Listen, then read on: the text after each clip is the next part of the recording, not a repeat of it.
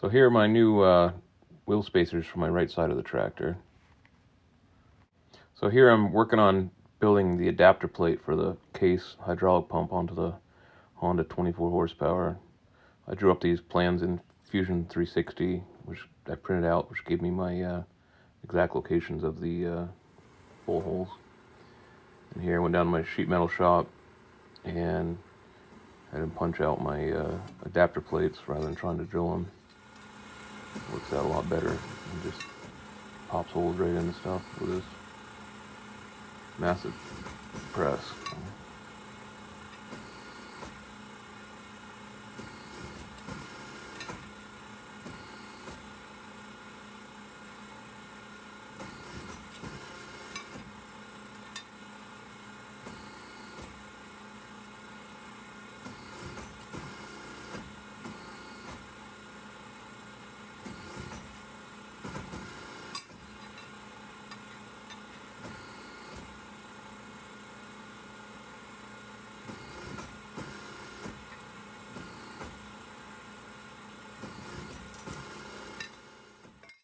Here you can see that the holes lined up with my original CAD drawing. And here's where I'm starting to join the two plates together. I have some Allen bolts that I ground down to fit into the recesses on the bigger plate. And then I welded those in place and welded the center. And then welded the outside edge. Used it on the TIG welder. And you can see where the hydraulic pump sits on that center ring. So continuing to work on the adapter plate for the hydraulic pump. So it fits on perfectly. I do need to get some Allen bolts for this for clearance on the heads. But everything else lines up good. So I'm just gonna trim off the edges and stuff and make it look a little neater. So I've got it trimmed out a little bit. Makes it look nicer. I'm gonna have to clean up my plate a little bit down here, even with the Allen bolts. And up top, probably have to do the same. But now, as soon as I get my coupler, I'll have hydraulic power. One more thing off the list. So I've now got the adapter plate done. I just need to, if you can see in there, the center needs to, camera now, I'm doing this side. I need to add a couple washers on the back side. I'll tack those in place because the center is raised up compared to where the mounting bolts are. But that's all done and ready. As soon as I put the coupler in there, and that would be transmitting hydraulic power. Next, I work on mounting the engine. I used Fusion 360, laid out the corner bolts for the engine, and now I'm going to I'll put a piece of tape over this and hold it in place so it doesn't move, and then drill those, pinprick those, and drill the holes and put the bolts in for the motor mount. So I've got my holes drilled. I got my bolts in place, so hopefully it'll slide right together. So the motor bolt slid right in place. I'm waiting on some rubber bushings. That's going to give me just a little bit more clearance on the back of the motor. It's sitting on top of the transmission cover right now. But yeah, the rubber bushings were supposed to show up today and they're late. But I'll put the rubber bushings in, and then the motor will be in place. I may add like a piece of 1/4-inch steel on top of the frame.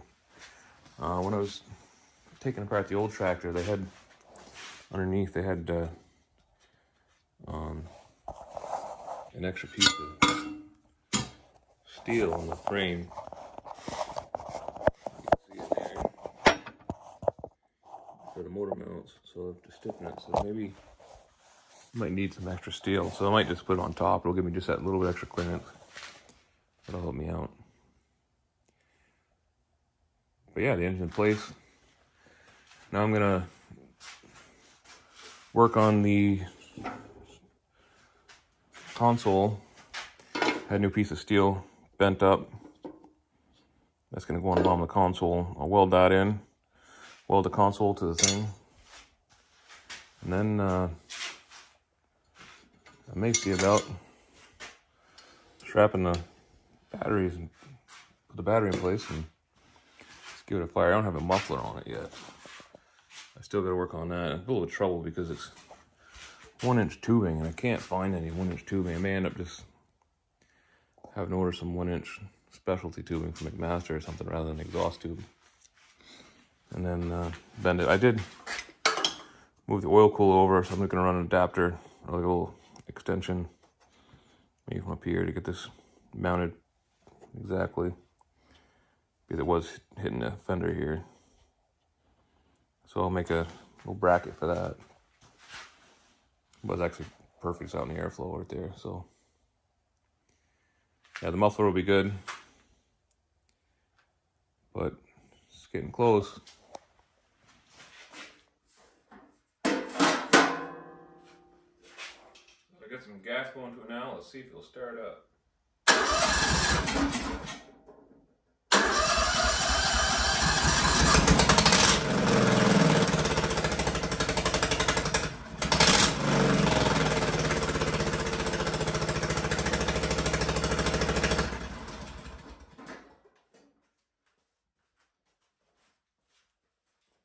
And it runs. Not that big a surprise. It was running before. I just wanted to get it running again. So I just got that bracket made for oil cooler. I just make the exhaust. As you heard, it's pretty loud.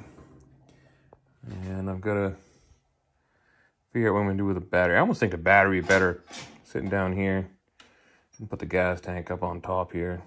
Now I can make a fuel cell similar to what I had there. This is just a temporary gas tank I got bolted on the side. Just the fuel cell I made just for doing stuff like this. I have different mounting positions and whatever. But I think if I put the battery down below, I can make a nice gas tank up top here. And then have all the plenty of room for the hydraulics to go down through to the rear of the tractor. And yeah, we get the I think it's really starting to look like a tractor. Oh, I got these I got the wheel spacers in, the official wheel spacers now. So rather than have some other temporary ones on there before. Like I said, I got a pretty decent amount of room in between the tire and the wheel here for my feet.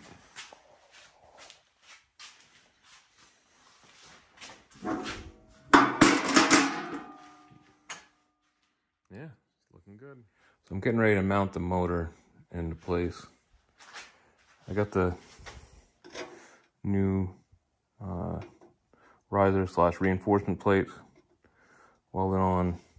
I got some rubber bushings to isolate the motor a little bit.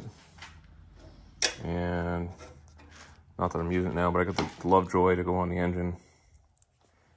I don't want to put that in yet because I don't have any hydraulic fluid in the system.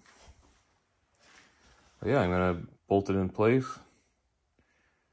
and get it done.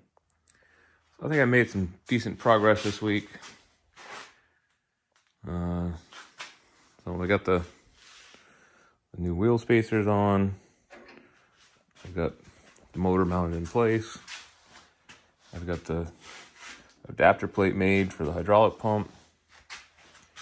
I've got the radiator support mounted. Put a new cross member in front. And I also put these receiver tube fry bolts in the front so I can use it to pull or whatever, but if the hydraulics are in the way there, I could take them out of the way easy enough. And then this is Coincidentally 4 inches, which is what a 2,500 pound winch needs for a mounting plate. I made the adapter for the rotating oil cooler. So now I need to work on the exhaust. I'm gonna send the exhaust here or something. So I need to get a U and gotta get some metal tubing for that. I've got to work on wiring the switch. Just needs a few more inches to get mounted up into the dashboard. Obviously the hydraulics need to get figured out. It's gonna mount a cylinder on the side here for the front hydraulics.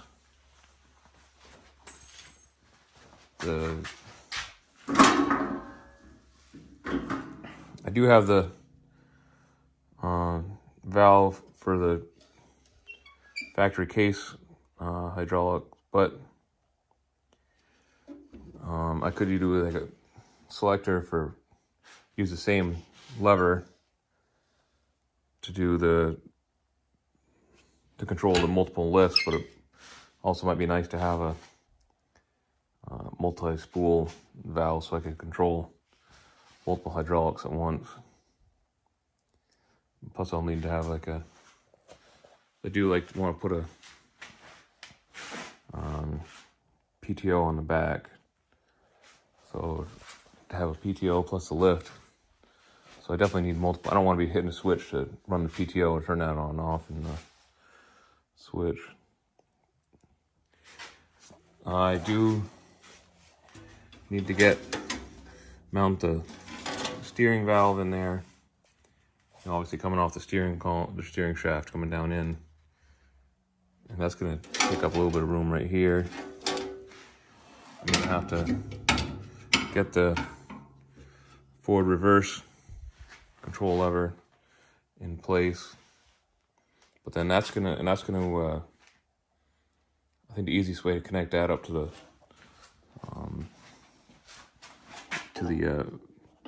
steering or the control valve is going to be like a push-pull cable rather than trying to do some sort of linkage. I do think I still want to put the battery down on the side. It makes it complicated if I ever want to change it out or whatever, but it does give me more room up top. But I think the gas tank's going to have to go in the back. I do have an air filter. I made this 3D printed adapter. I didn't have enough meat on it. It cracked, so I need to adjust the design on that. And then find the air filter that I put someplace special. So now I can't find it again. I'll trim down. This is a factory gas tank. Trim this out of here.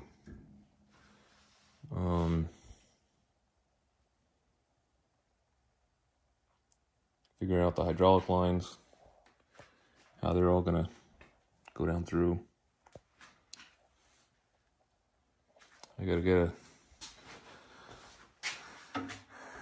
do the brake pedal, I think I'm gonna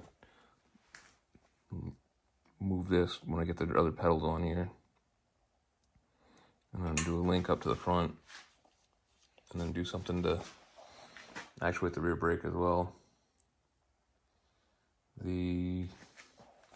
Obviously this is when you press the brake, it automatically centers the forward reverse. So if I incorporate that into the design or not.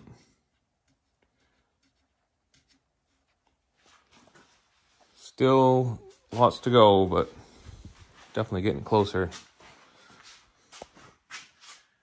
But it's kind of cool. They can turn a key and it starts now. So I just need to start working on getting the hydraulics in place, and then thing can start potentially moving on its own power. Thanks again for watching. Please like and subscribe.